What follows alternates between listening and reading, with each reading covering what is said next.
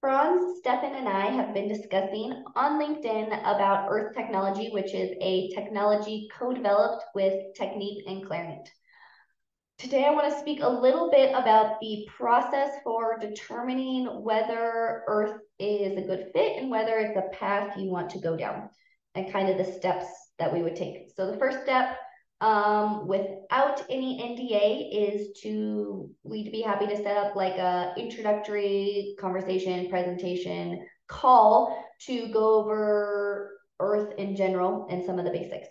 If this is of interest to you, or it sounds like it would be of interest to you, then we would then sign an NDA to make sure that we are covered on all bases for confidentiality, and it allows us to have more in-depth conversations. Step 3 would be a very high level kind of ballpark feasibility study to assess whether your plant might be a good fit for Earth technology. And for this, we would send you a questionnaire, you fill in some details about your plant, and then we would provide you this preliminary study. All that looks good.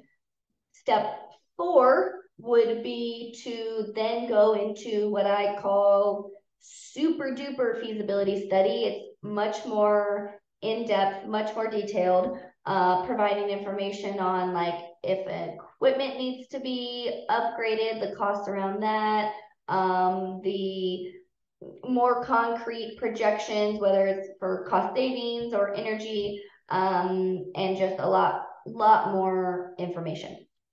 This study, super duper feasibility study, takes a lot of time and resources, so it is something that we would ask you to share in the cost of.